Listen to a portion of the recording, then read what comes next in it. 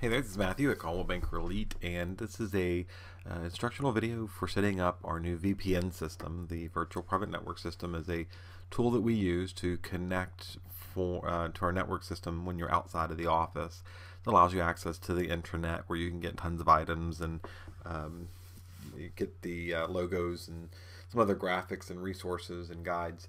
But more importantly, it also helps you connect our Mixi phone and communication systems when you're at home or out of the office, so you can be plugged in, make phone calls, have your instant message access, and all those types of things.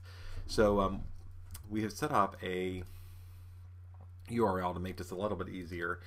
You'll go into http with no www secure.ietherspeak.com/CBE.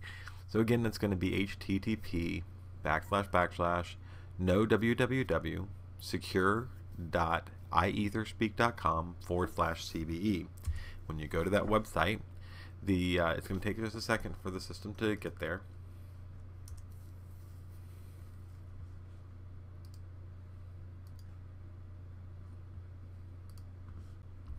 And then once the site comes up, you'll see Elite Secure Meeting and VPN. And then there, we're going to type in as a username. The office administrators will set this up. The extension before in your email address before the @Coldwell Banker Elite. So in my case, in most of our cases, it's first initial, last name, and then dash, and then CBE. The first time you log in, your admin will give you a specific password. When you log in using that code they give you, the first screen that you should come up with should be one asking you for your code. And as you see here, the screen comes up and it says what's your old code, so this will be whatever the admin set up for you as default, and then you can go ahead and change your password to whatever you'll remember right there. We're going to hit change password.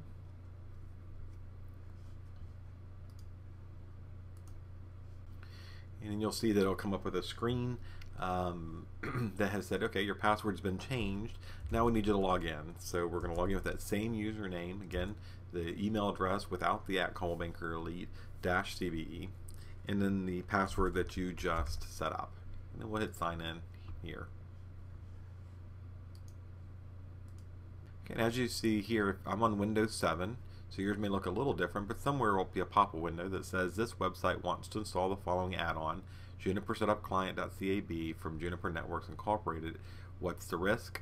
Go ahead and hit install, and this is going to install a small piece of software on your computer that will be used in the future to connect to the VPN. Okay, so we're going to go ahead and hit install when that screen comes up.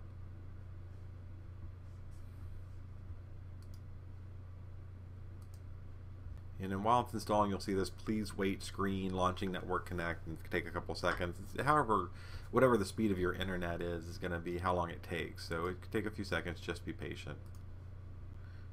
Right? And do you want to download and install and or execute software from the following server? It will give you that information, and we're going to say always. And then you'll see here that it's going to start to download that software for you.